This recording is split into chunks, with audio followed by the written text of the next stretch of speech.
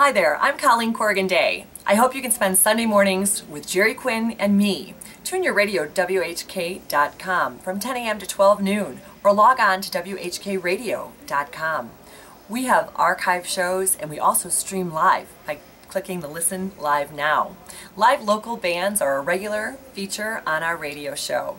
I love taking phone calls and emails from all of you and all of our friends around the world. Our website is QuinnIrishRadio.com. Don't forget now, Sunday mornings with Gerry Quinn and me, Colleen Day. Hi, I'm Eddie Fitzpatrick. Been doing the Gerry Quinn show for 30 or more years. Been right here from almost the start. And I just want to welcome all of you people here to the Gerry Quinn show.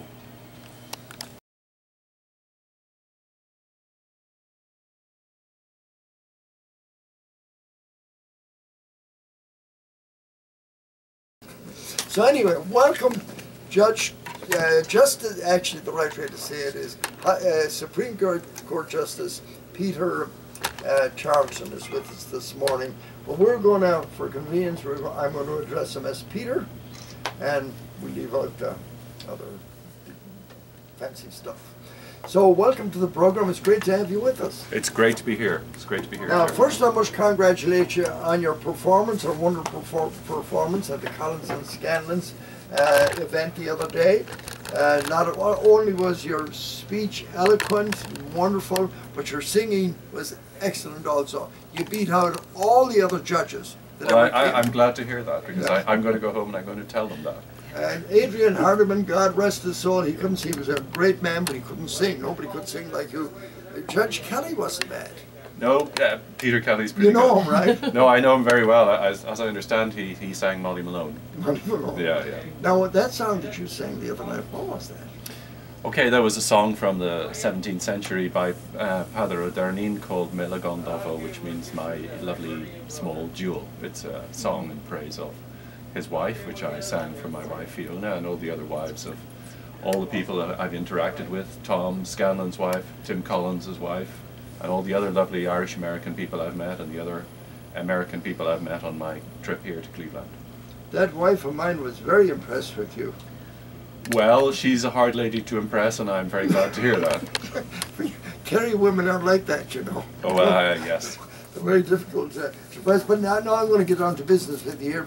We have a lot of things to talk about, but how long have you been a lawyer? A lawyer now. Okay, well, it's funny, the system in Ireland is odd because you don't have to do a primary degree, or at least when I was doing it, you didn't have to do a primary degree. You go straight into law school. Out of high school, out of college. Out of high school, yeah, and then you go and you qualify, and then to become a practicing solicitor or barrister, you've got to do a professional qualification. In my day, you could do the professional qualification straight away without having a law degree, which is what I did, and then I did a law degree later. So at the age of 23, I was actually a qualified practicing barrister, which is a trial lawyer in American terms. But that's what a solicitor then is what compared to a barrister? Yeah, well, the idea is that barristers are admitted to the bar and they speak in court. Solicitors, of course, can speak in court as well. But we are supposed to be specialist advocates. We're supposed to know how the judges think, how to put a case across, and we're supposed to spend our time researching the appropriate legal topics of the day. Could you describe for our listeners the rankings? We start off as a solicitor, and then a judge, we'll say, in their local town. Okay. And where does it go from there? All right. Well, the system isn't all that complicated. Like the United States of America, Ireland would have counties. So as you know, there's 26 counties south and west of the border, and within those counties there are district courts. Typically, each county would have 1 or 2 districts. So that's the district court, and in terms of criminal business they sit without a jury, so it tends to be the less serious criminal stuff. So it could be small level drug dealing, for instance, or assaults which don't have serious consequences. Then above that, several counties are grouped together into what's called a circuit, and the reason it's called a circuit is the same as a racetrack. It's because the judge goes around from place to place and sits in various towns, and in those, typically the judge will sit with a jury and do criminal cases. And then to make things more complicated in the criminal sphere, you have the High Court as well, which is jurisdiction only in relation to rape and in relation to murder But both of those, the High Court and the Circuit Court, sitting with juries, get appealed to the Court of Appeal, and there it ends. And it's only if there's a point of law which is of general public importance that the case would ever go to us into the Supreme Court, which is where I sit. Now, civil jurisdiction is a bit similar. The High Court has full original jurisdiction over the whole country. The Circuit has jurisdiction up to, I think, about €70,000. That's as much as they can award. And there's a lesser amount then for the District Court civil jurisdiction. So that's how it's organised. Where is the courts, the High Court and the Supreme Court, located? In Dublin? The Supreme Court has taken over since 1922 what used to be the Court of Appeal for Ireland. So it sits in a lovely wood-panelled building straight in the middle of the forecourts on the Liffey. It's a building that everybody will see, and you can't help noticing it if you're in Dublin. And the High Court similarly will sit there, but the High Court also goes around and does appeals from the circuit around the country 2 or 3 times a year. And then the circuit courts sit in the various towns. They wouldn't go to the small towns, would they? No, they wouldn't. They go to the big towns like Limerick, the capital towns, like Cork, like Galway. Actually, more recently, the Supreme Court has just sat in Limerick, and 2 years ago we sat in Cork, but that's a development. The idea is if there's an important case from that area, we'll go down and we'll sit there so that people can see us and see whether we're doing a good job. Do you ever go to a giant town like Ballina? Yes, actually Ballina is an important circuit venue. Yes, it is, but in terms of County Mayo, the place where the High Court sits is Castlebar. The capital. Principally the reason for that is you've got a lot of old buildings, so you've got to revamp the stock, and it's where the stock has been revamped, and there are 2 good big courtrooms that the High Court will sit, the Circuit Court will sit, where there's 1 courtroom. Similarly, the District Court will sit where there's 1 courtroom. Do you recognize the name John Philpott Curran? I bet you do. I absolutely do recognize the name John Philpott Curran. When I was a young barrister, just qualified, I actually got a book of his speeches, and I used to read them every night and try to develop the extraordinary eloquence which he had. I studied the trial of the Shears brothers, other trials that he'd been involved in, his technique of cross-examination. Of course, the tragedy of John Philpott Curran was that his daughter became involved with Robert Emmet and the insurrection of 1803, and well, to put it mildly, the 2 of them didn't get on at all. I have 2 books of his speeches. The problem is the type is so small. I'm almost blind after reading 1 page. That is the problem, and someone should revive that actually and get a modern book of his speeches out, because really his eloquence, his ability with the English language was extraordinary. I'd put him in the same category as Shakespeare, actually. Considered a lawyer's lawyer. He was a lawyer's lawyer, but like a lot of these great advocates, he wasn't really all that interested in law. He was much, much more interested in fact, in persuading people about things, and he had a real way of actually connecting with a witness. If a witness was not telling the truth, he'd find out where the weakness lay, and he would not seize on that weakness in any rude way, but he'd simply get the point and deal with the point in such a way that the witness began to trip himself up. Kind of a Perry Mason. Yeah, America has produced great lawyers as well. Yeah. All right, we're going to come back. I want to come back and talk to you about Brexit. We'll have a chat about that. And then we'll come back and talk more about the law. You can stay with us a while, right? Okay. Good man. Delighted. Talk about something that is very important, and in fact there was shockwaves throughout the world when Brexit occurred last year. And Peter, they haven't resolved that much about Brexit, have they? No, they've resolved very little, and I think the problem is that you know the way lawyers negotiate. I mean, people like Collins and Scanlon would be experts in this. You meet your opposite number, you treat them with respect. What you say to each other takes place behind closed doors. The problem with this is it's megaphone diplomacy. One side is shouting at the other side is shouting back, and very, very little is getting done. And what did you think now, dealing? This is mostly lawyers, isn't it? Lawyers and accountants, right? Would you say? All of that's very important. Generally, the way these things work is that diplomatic services have people they call Sherpas. As you know, Sherpas bring you up a mountain, but that's what they call the people who go ahead prior to the minister arriving in a city to meet with his or her counterpoint. The Sherpas will have worked out the vast majority of the detail. So far, vis-a-vis Ireland, we've worked out a couple of important points, but the detail of that is going to be the most important aspect of it. Now, Britain is Ireland's largest importer. They import from Ireland a lot of goods and services, right? There is a huge amount of cross-border interactions. Just to take a couple of examples, we sell Britain food worth 5 billion a year, while they sell us food worth about 3 billion. We export 90% of the food that we produce, and 37% of this goes to the United Kingdom. Beef, for instance, is worth about 2.5 billion annually. The counterpart is that Ireland is not rich in energy. The United Kingdom isn't rich either, but it does have an interconnector to, for instance, Siberian gas. So we get a lot of our energy from them in around the 70% mark. So it's like a marriage. They keep us warm at night, and then we feed them. That is like a marriage. Well, sometimes. Some marriages. What do you say to that, Mrs. Day? Yeah, sometimes. Would you agree with that? That sounds Are good. you home cooking dinner, breakfast, lunch, and dinner for the man that keeps you warm at night? Sometimes one of them. With the food, right? One with of the them. food. What did you With mean? the food. Oh, okay. All right. So, if this Brexit takes effect, and I hear there are rumours now that some people are trying to backtrack, but let's say it goes ahead, what will that mean? Will there be import duty then between Ireland and the United and Britain? This is going to be a horrendous problem.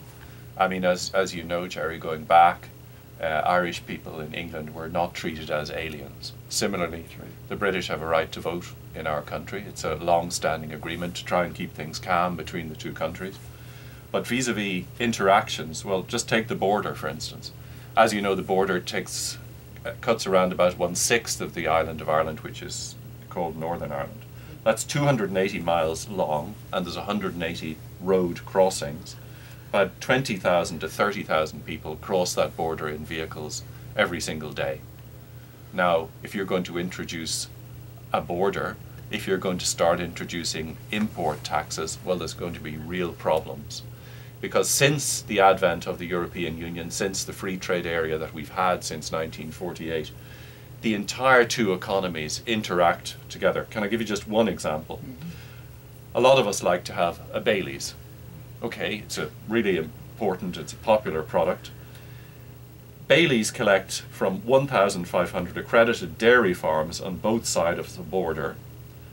The milk is transported to the Glanbia processing facility on the southern side of the border in Virginia, County Cavan. That's about 5,000 border crossings a year and involves 4 to 5% of Ireland's total milk production. The cream is then taken off the milk and it's transported to Dublin and to Mollusk, County Antrim. That's the northern side of the border, and in Mollusk, in the north, the cream is blended with whiskey, and 70% of Bailey's Irish cream is sold worldwide, and that's where it comes from.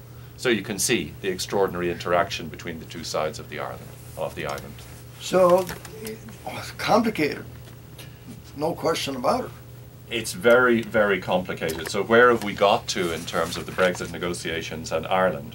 Well, the most important thing is a declaration which is called paragraph 11 of the draft negotiating guidelines, which the United Kingdom government have accepted.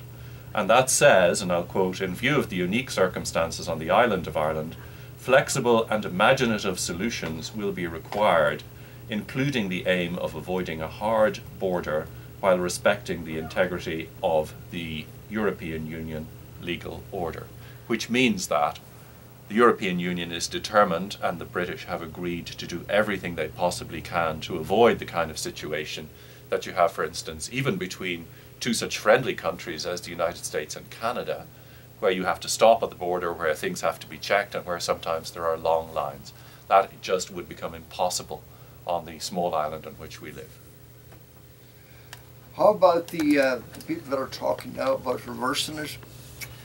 Nigel Farage was one of the people, I believe, that instigated this, was he? Yes, he was very much a strong advocate. I mean, if you go back on the history of this thing, it's really quite extraordinary. There's a rump of the Conservative Party in Great Britain which basically was always opposed to Europe. The idea was, we the British are surrendering our sovereignty. But look, the Italians have surrendered their sovereignty, the Irish have surrendered their sovereignty, we've all surrendered part of their sovereignty. But they don't like that. So to keep his own party calm, this is at least one of the theories, I can't say that I'm an expert, what they did was they said, okay, we'll have a referendum. Now the British were not used to referendums. Now you'll know from going to Ireland back and forth that we have referendums on our constitution virtually every 2 or 3 years. We've had referendums on judges' pay, we've had them on abortion, we've had them on gay marriage. We can't, as a Supreme Court, just change the law. We don't look at things like that. Instead, instead it's put to a vote of the people if there's going to be any fundamental change. But in Great Britain, they don't have referendums. Any fundamental change to the European treaties, we need a referendum, again, a vote of the people. The British had one back in 1975. So David Cameron promised Parliament that there would be a new and changed relationship with the European Union. But unfortunately, he went away and he negotiated and he came back with very little. Now, if you read Tony Connolly's book on Ireland and Brexit, which is actually a great read, he'll tell you that one of the things that happened was that prior to the referendum taking place in Great Britain, David Cameron came over, he sat down with the Taoiseach, Enda Kenny, and he said to him, so how do these referendums work? They've no experience, as I say. Enda looked at him and he said, well, you know, David, it'll work like this. It's not going to be about the proposal you're putting to the people. It's going to be about the latest political crisis that's happening at that time and whether people like you or not. And that's the danger with it. A referendum ceases to become focused on the issue and it becomes about the politics of the day, and that's how people vote. And the rest, as they say, is history. Apparently, Cameron smiled when he was told that. Well, he's been taught a big lesson, possibly to the detriment of a lot of us. So how will it affect the rest of Europe, Britain's relationship with the rest of Europe? See, Ireland is part of the common market, part of the European. How will it affect countries like Italy? Will it be the same almost as with Ireland? Here there's a problem. There's 3 models. You could have a model which says Britain is outside the customs union. That means the same as Canada, United States. You have long lines, all the goods have to be checked, all the goods have to be declared. Britain could go within the customs union, but they don't want to do that. Or they could go even further and stay within what's called the single market. Now the single market means this. For instance, take milk. Ireland produces about 5% of the world's baby formula. We export to the United States, we export to China. All of those countries have bodies which certify that the kind of baby powder that comes from the European Union is fit for human consumption within those countries. So once you're within the European Union, you have the clout to sell your product to these other large markets. You have the certification, you have the checks. Once you go outside it, you have to negotiate your own agreement and you have to assure those people that the product you're sending over, whether it's car tires or whether it's baby formula, is actually fit for purpose. So the European Union, although it costs money and it takes sovereignty, does that negotiating on behalf of the 28 countries of Europe and gives them a good deal in terms of exports. Okay.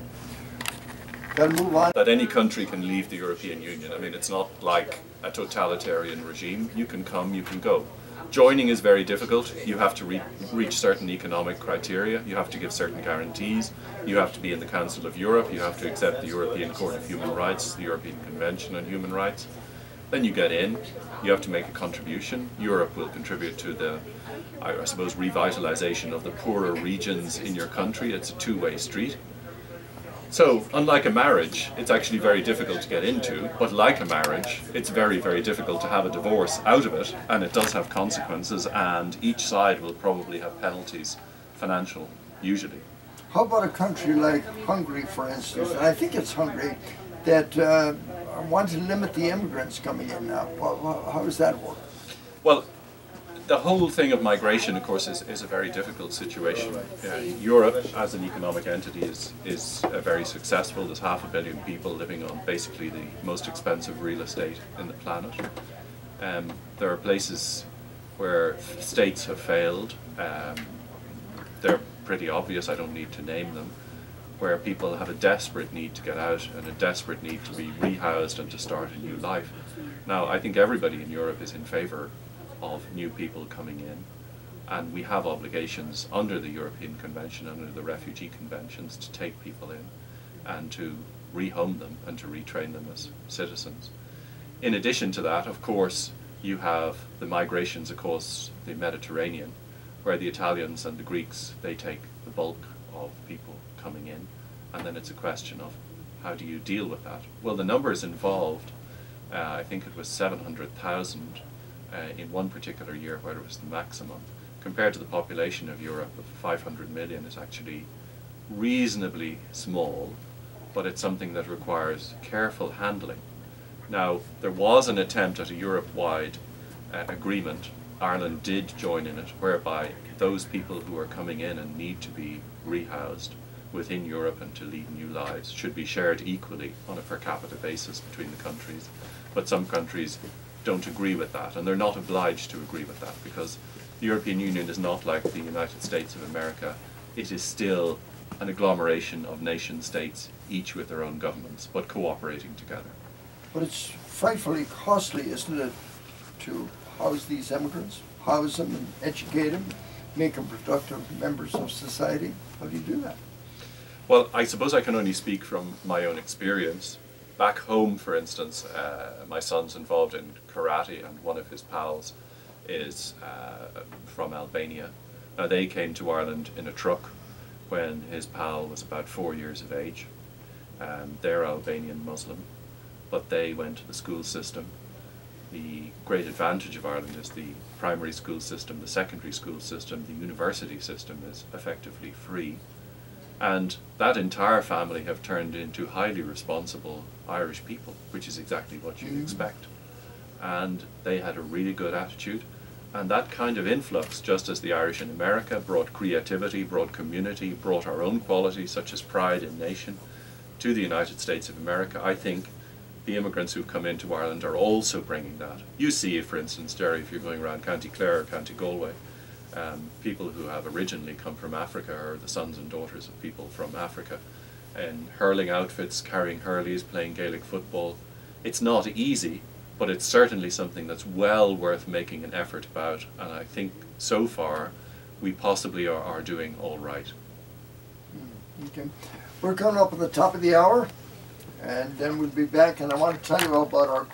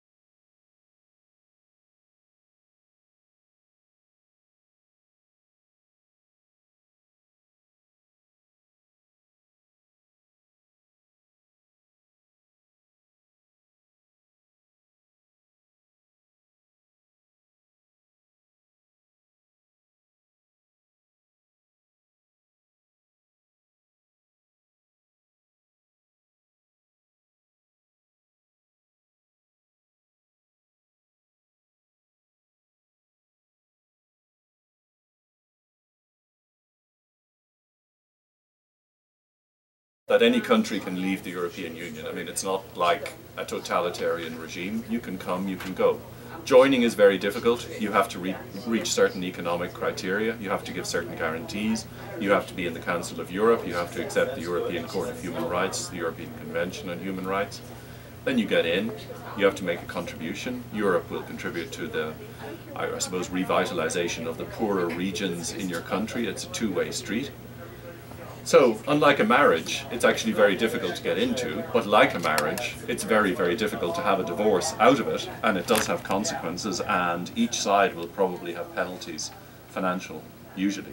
How about a country like Hungary, for instance? And I think it's Hungary that want to limit the immigrants coming in now. How does that work? Well, the whole thing of migration, of course, is a very difficult situation. Europe, as an economic entity, is very successful. There's 500 million people living on basically the most expensive real estate in the planet. There are places where states have failed. They're pretty obvious, I don't need to name them, where people have a desperate need to get out and a desperate need to be rehoused and to start a new life. Now, I think everybody in Europe is in favour of new people coming in, and we have obligations under the European Convention, under the Refugee Conventions, to take people in and to rehome them and to retrain them as citizens. In addition to that, of course, you have the migrations across the Mediterranean, where the Italians and the Greeks, they take the bulk of people coming in, and then it's a question of how do you deal with that? Well, the numbers involved, I think it was 700,000 in one particular year where it was the maximum, compared to the population of Europe of 500 million is actually reasonably small, but it's something that requires careful handling. Now, there was an attempt at a Europe-wide agreement. Ireland did join in it, whereby those people who are coming in and need to be rehoused within Europe and to lead new lives should be shared equally on a per capita basis between the countries. But some countries don't agree with that, and they're not obliged to agree with that, because the European Union is not like the United States of America. It is still an agglomeration of nation states, each with their own governments, but cooperating together. But it's frightfully costly, isn't it, to house these immigrants, house them and educate them, make them productive members of society? How do you do that? Well, I suppose I can only speak from my own experience. Back home, for instance, my son's involved in karate, and one of his pals is from Albania. Now, they came to Ireland in a truck when his pal was about 4 years of age. They're Albanian Muslim, but they went to the school system. The great advantage of Ireland is the primary school system, the secondary school system, the university system is effectively free. And that entire family have turned into highly responsible Irish people, which is exactly what you'd expect. And they had a really good attitude. And that kind of influx, just as the Irish in America brought creativity, brought community, brought our own qualities such as pride in nation to the United States of America, I think the immigrants who've come into Ireland are also bringing that. You see, for instance, Gerry, if you're going around County Clare or County Galway, people who have originally come from Africa are the sons and daughters of people from Africa, in hurling outfits, carrying hurleys, playing Gaelic football. It's not easy, but it's certainly something that's well worth making an effort about, and I think so far we possibly are doing all right. Okay. We're coming up at the top of the hour, and then we'll be back, and I want to tell you about our